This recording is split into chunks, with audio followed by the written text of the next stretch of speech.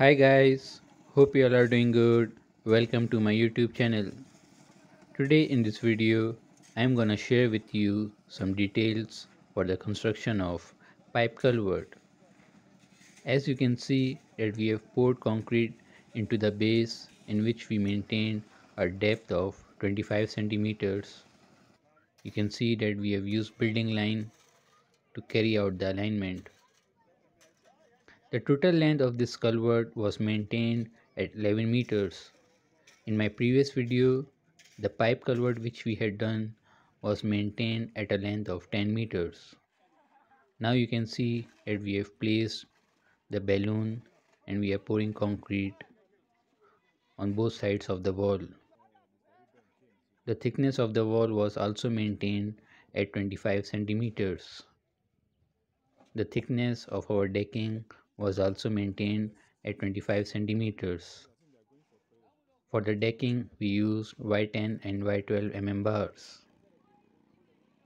You can see that after pouring concrete, we have used concrete vibrator in order to avoid honeycombing.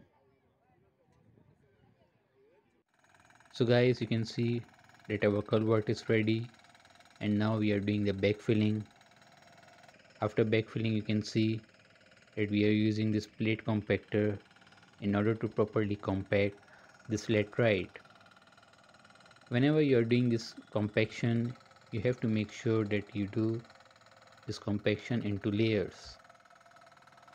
The layer can be maintained at 30 to 40 centimeters. While carrying out the backfilling, it is always advised to use water because when we put water, it helps us to settle the laterite. So guys, our culvert is ready. For the details of head wall and wing wall, you can check out my other videos. So guys, this is it for today. I hope you like this video. If you do so, don't forget to subscribe to my channel. Thank you and goodbye.